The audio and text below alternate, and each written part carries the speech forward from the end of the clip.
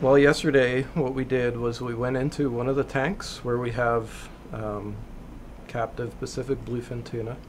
And what we do is we first lower the water level in the tanks so that it's at about our waist level.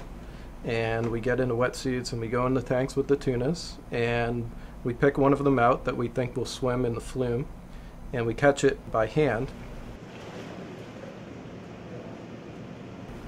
We transfer it into a sling which is filled with water.